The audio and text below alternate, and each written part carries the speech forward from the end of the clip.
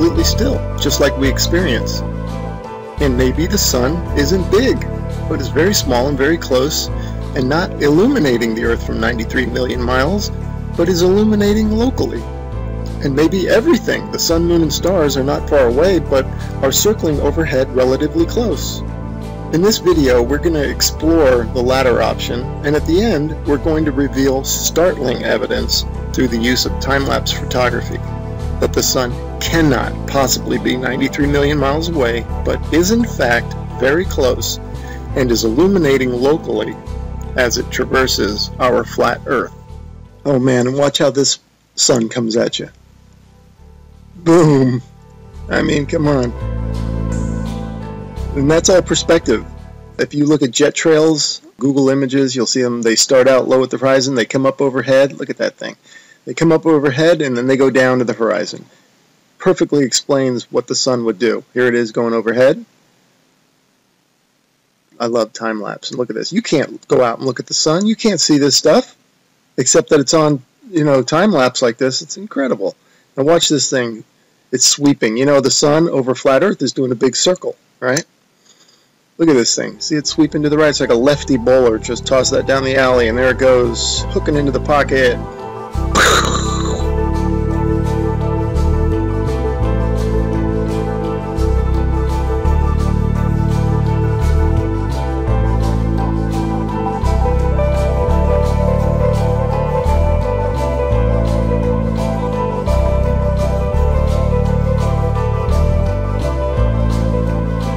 See how the clouds angle down to the horizon.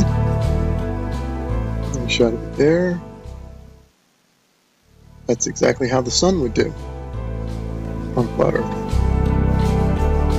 Okay, back to the Copernican principle, and this is what they tell us. The sun is 93 million miles away.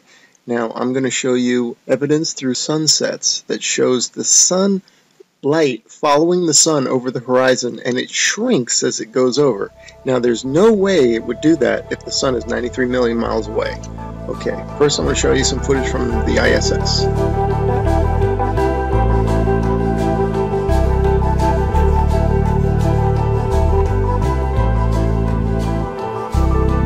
Okay, now watch this animation. Watch this sunset. Now this is exactly, if they came to me and said do an animation, this is how I would do it if the sun were 93 million miles away. Just like that. Have the whole horizon fade evenly. But that's not what we see.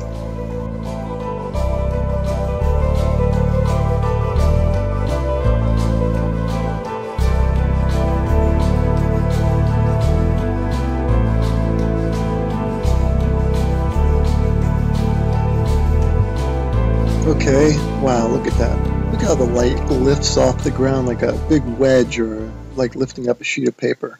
That's incredible footage. Definitely the light's following the sun, right?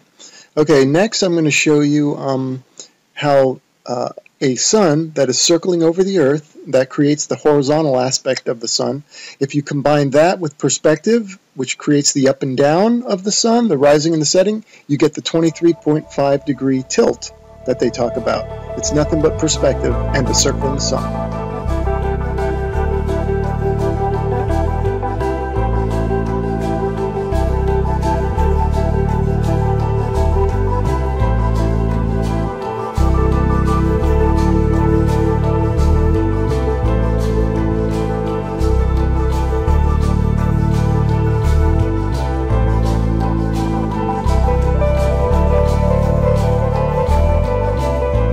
Here's another sun sweeping out a big circle.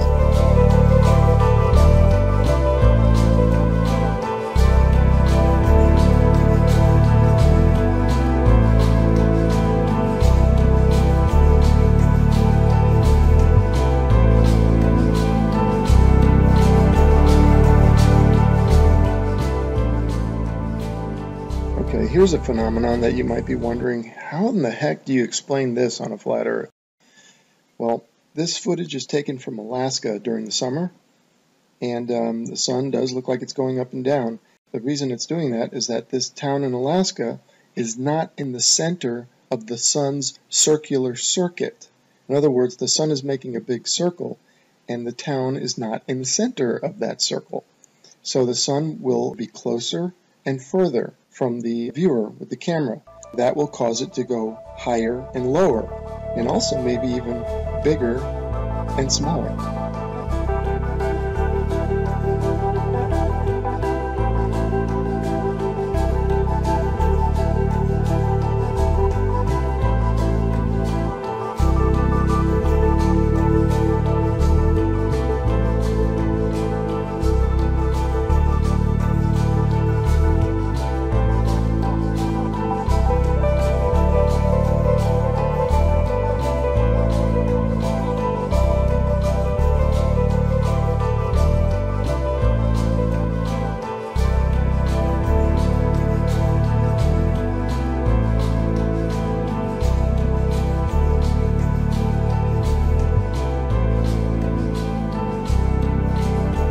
Look at the high altitude airplane. Remember, this is from a high altitude balloon, so that airplane is probably at cruising altitude. Notice how it looks like it's going up from the horizon. That's exactly how the sun will rise, because that plane is staying parallel to the ground. And now watch, it'll go down to the other horizon. All right, again, perspective, that's how the sun will set. And forget the big ball, that's just due to a GoPro camera. But see how the sun, that's the point of this. And then also, look at the size of the sun, man. Look at that thing. I mean, there's something to it to say that we're higher up our view and the sun looks bigger, and it looks like it's not as high in the sky as it does when we're on the ground. Something to that.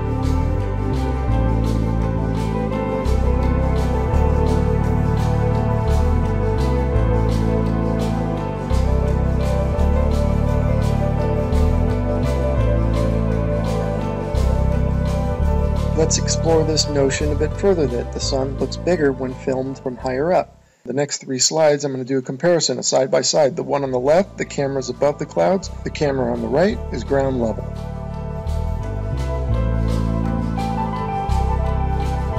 And the point for the side by side comparison from the ground level and the level above the clouds is that above the clouds we're only maybe a mile or so up, and if the sun appears to be closer to the camera, well, that means it's probably much closer, because if the sun were 93 million miles away, a mile closer wouldn't make any difference at all to its visual appearance.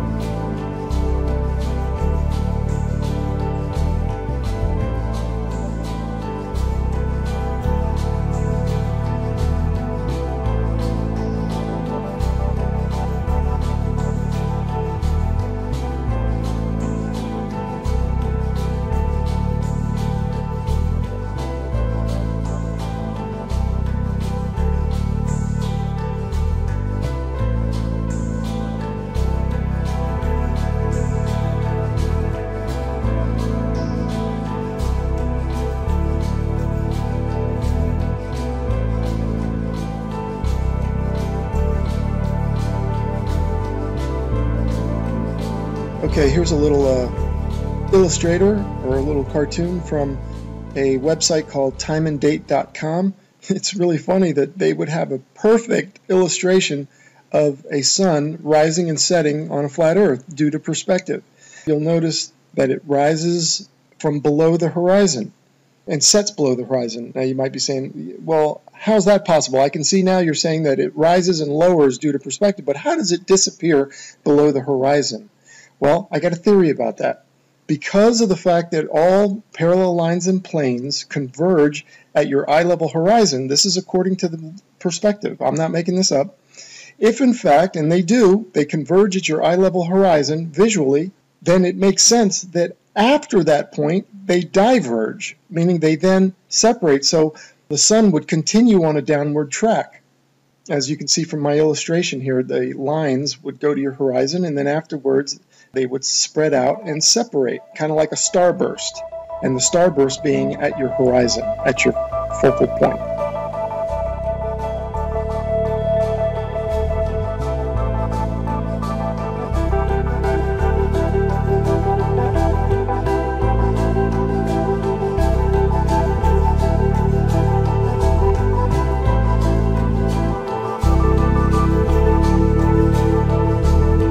Anyway, without further ado, we're going to start talking about, and I'm going to start showing you the time lapse of the sunsets that I'm talking about that clearly show the sun is close and illuminating locally. Here we go. All right, and here are a couple of time-lapse sunsets, and just like the sunrises at the beginning of this video where you could see the sun coming at you, not maintaining any 93 million mile distance, here you can also see the sun moving away, and it's clearly not due to the rotation of the Earth and a sun that's maintaining 93 million miles away, but the sun is moving over the Earth and moving away from you.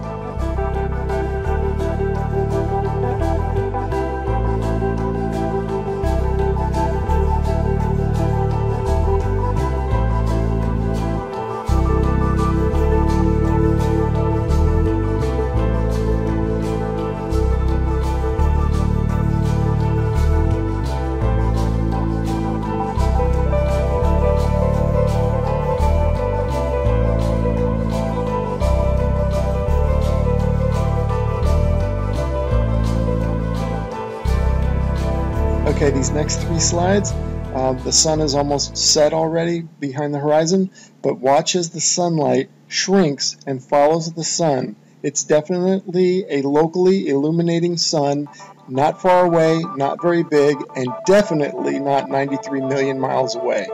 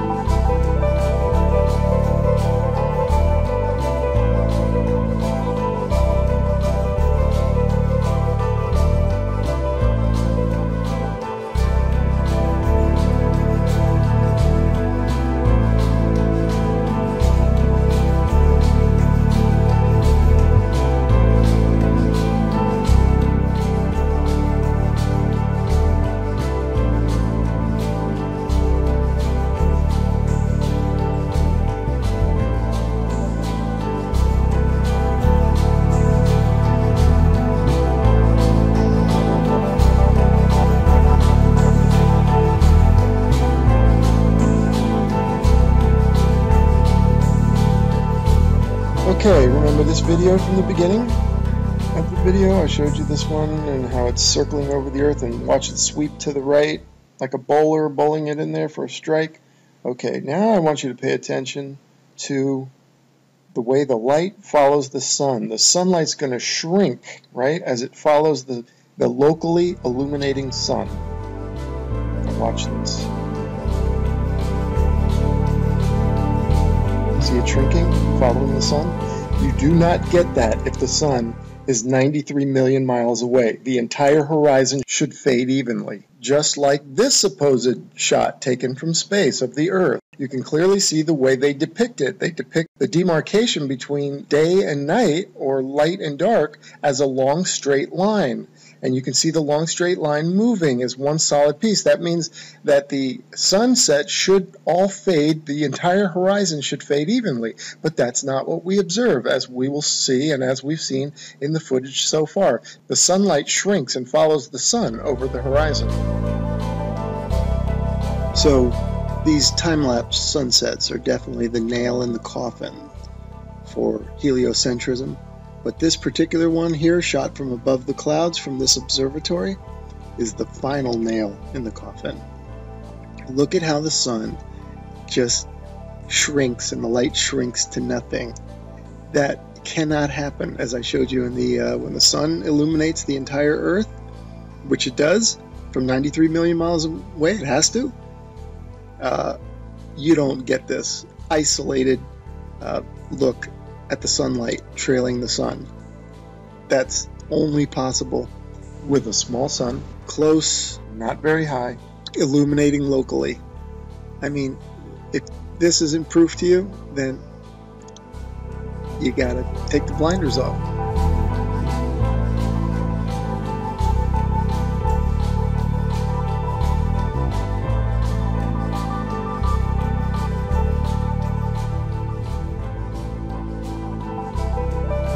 Okay, and finally I want to show you some examples of local illumination, or a city in the background. This is from Grand Canyon National Park.